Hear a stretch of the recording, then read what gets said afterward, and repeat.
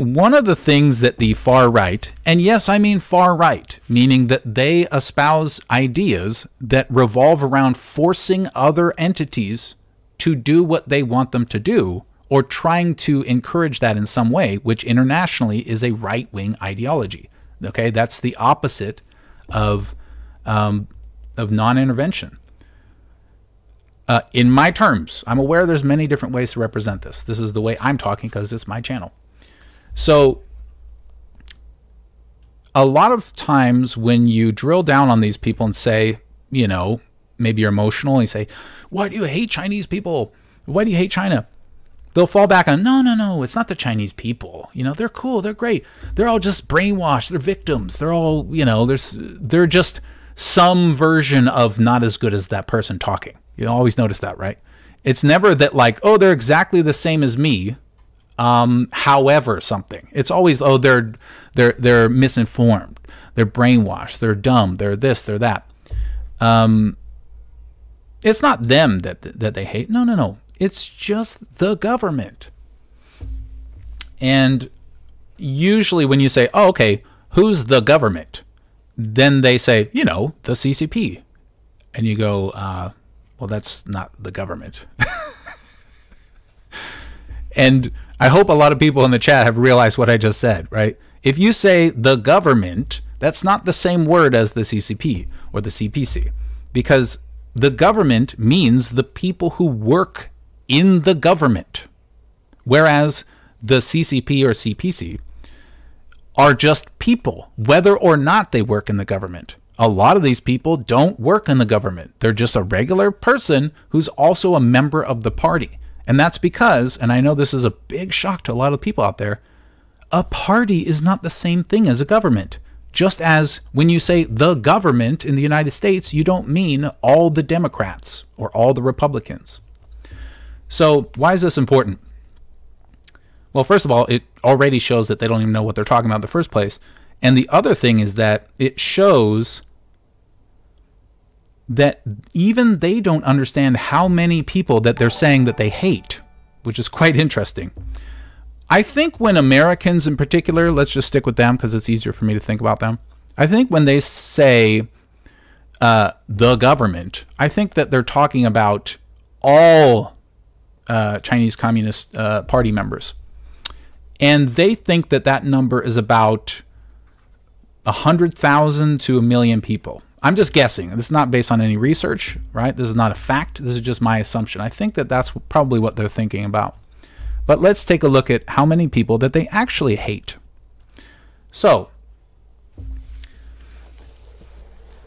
when people say, oh, the Communist Party has done this thing that I don't like, or I hate them because of this or whatever, in their minds, oftentimes they're thinking that's the government. In fact, I would say probably 99% of the time. So, the Communist Party today, according to public statistics, has about 92 million people. Sorry, too much coffee. And that's already huge. But the other thing is that's only just the literal Communist Party. When you see Western reports about, you know, the commies or the communists or the CCP or whatever, they will also say the exact same things about, for example, the Communist Youth League.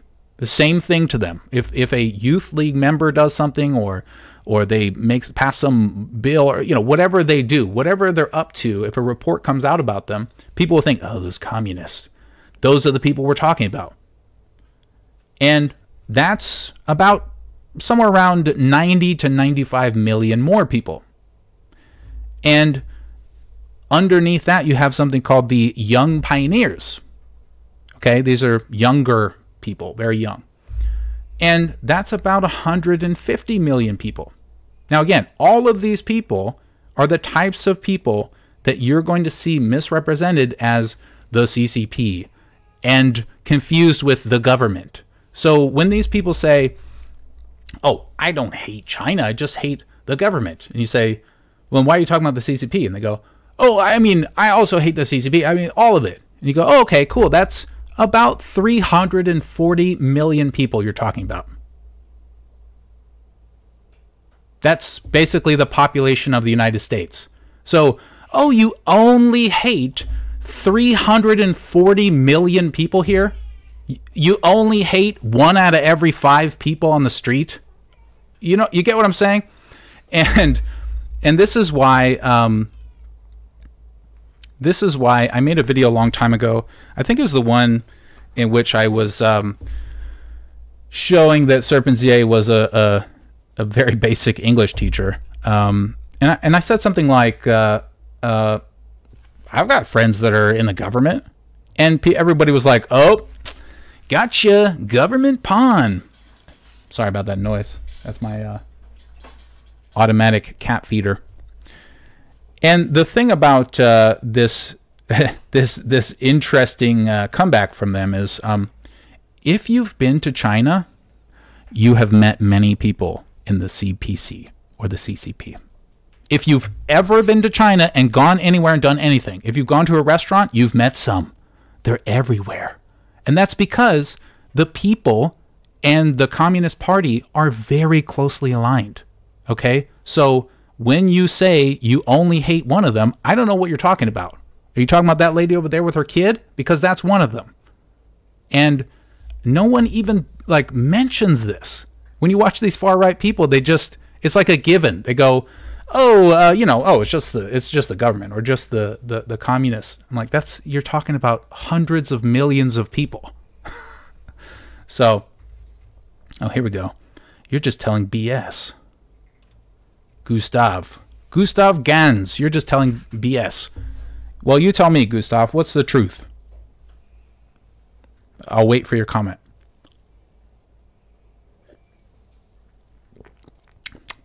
Can you guys hear me drink that coffee? Thank you for your masterpiece, although I believe this is only a piece of the iceberg. Yes, I agree. And that's why I really wish I did have a team, because it's... How am I supposed to do all this stuff by myself?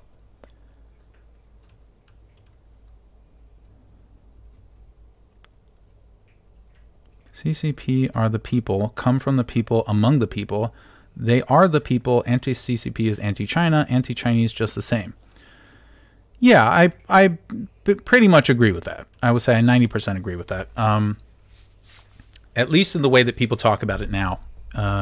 Mostly because, like I just said, they have no idea what they're even talking about. They just say, oh, I hate these people. Oh, you know, just that small group. I'm like, you mean like the entire population of the United States? You hate all those people? You're a horrible person.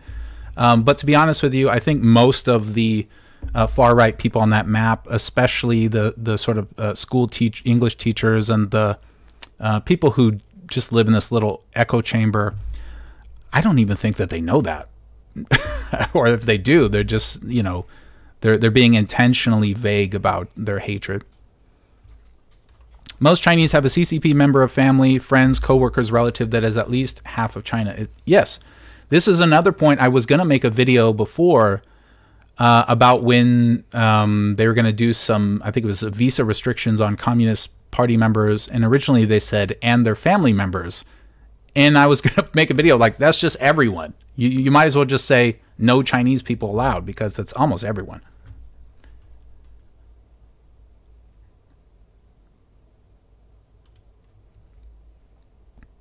What's your take on the digital yuan? Will it give more control to the CCP over central bank? Will it give more control over the central bank? Yeah, but I mean, that's every country eventually will be doing their own digital currency. It's just a matter of time. This is something that I already started to think about back in about 2008 or so when I was getting into Bitcoins. The way of the future, the sort of way of the at least distant future, is that, you know, hopefully everybody in the world is working together in some way. And the number one, maybe not the number one, but one of the top reasons that we're being pulled back from that is